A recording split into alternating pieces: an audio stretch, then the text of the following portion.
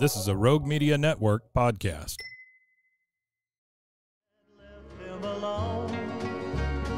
The Waco History Podcast is sponsored by Brotherwell Brewery on historic Bridge Street in Waco.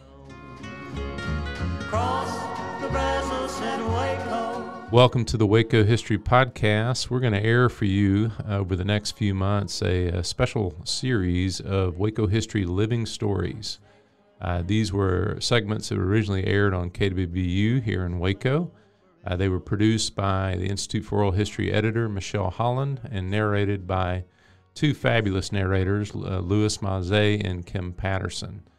And so these highlight oral histories from the collection of the Institute for Oral History at Baylor University, which I direct, which has been around since 1970 and has over 1,000 interviews related to Waco and McLennan County history, and we're happy to highlight those here.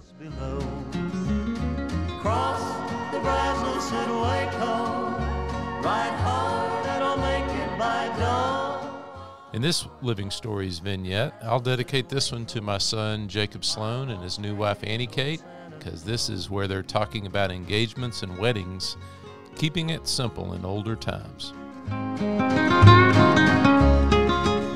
Then the night came alive with gunfire. He knew that at last it... This is Living Stories, featuring voices from the collections of the Baylor University Institute for Oral History. I'm Louis Mazé.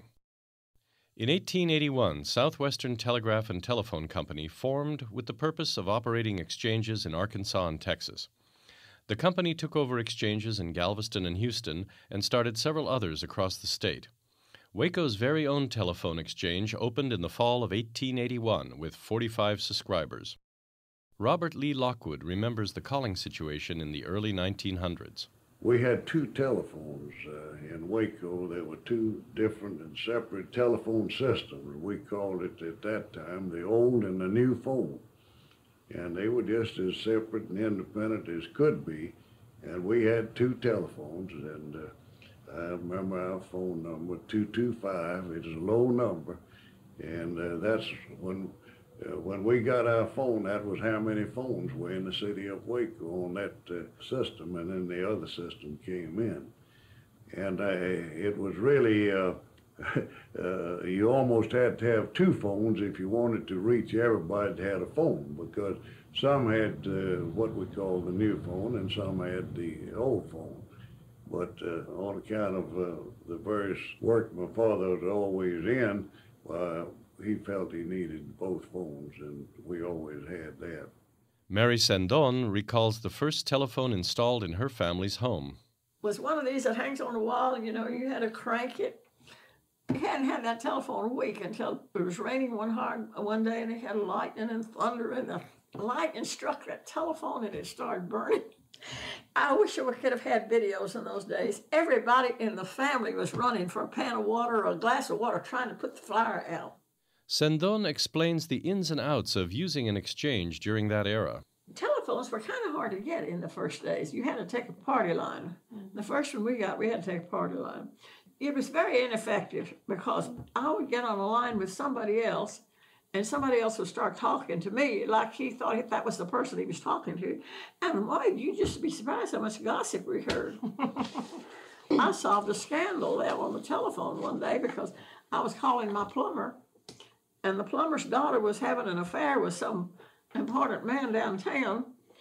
And when I got the line, it was the plumber's wife talking to that man. And so I found out the whole story. She describes a great aunt who worked at the telephone building at 4th and Washington. She made quite a hit with all the businessmen because she had a beautiful voice, and she had such a kind voice, and that the businessmen said she was the perfect telephone operator. And my mother used to tell me that on Christmas Eve, she would take my mother and another one of the cousins with her to work, and so they could help her carry home all the gifts that the businessmen would send her up there at the office. In 1949, the Waco Exchange, which comprised nearly 26,000 telephones, switched over from a manual switchboard to the dial system. With this new setup, customers could dial a number themselves and no longer had to go through an operator.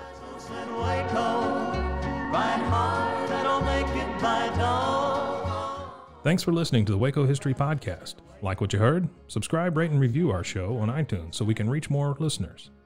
You can find show notes and info on every episode at wacohistorypodcast.com and more info on Waco's past at wacohistory.org. Our theme music, used with permission, is Cross the Brazos at Waco, performed by the late Billy Walker. For more info on Billy's music, go to billywalker.com. Thanks for listening. We'll see you next time.